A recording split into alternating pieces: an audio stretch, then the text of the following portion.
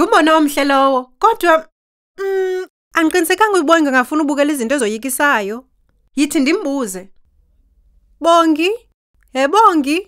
Uyafuna ubukela abathakathi baseduna? Kulungile ingathi uvumile. Sibale kwinani lizawubukela. Imvumelano kwezocansi ithetha ukuba bobabini abantu ababandenekayo banomdla kwesi senzo. Imvumelwano lwabo bobabini balubonakalisa ngokuba umntu nomnye athi, ewe, kulungile kwelam icala. Kodwa ke into yokuba umntu avume ukwenza esi senzo ayithethi into yokuba uyavumelana nokwenza esinye isenzo. Nomphi na umntu unelungelo lokutshintsha isigqibo sokwenza nayiphi na into okanye angafuni uyenza nangaliphi na ixesha.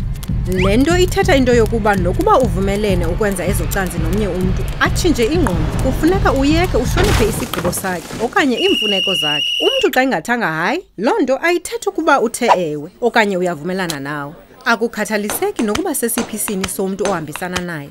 Imvume iyafuneka ukuze niqhubeke.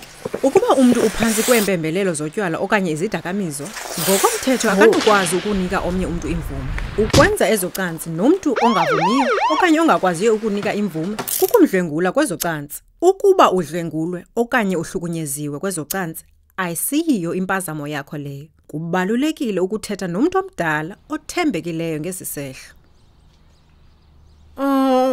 Kulungile.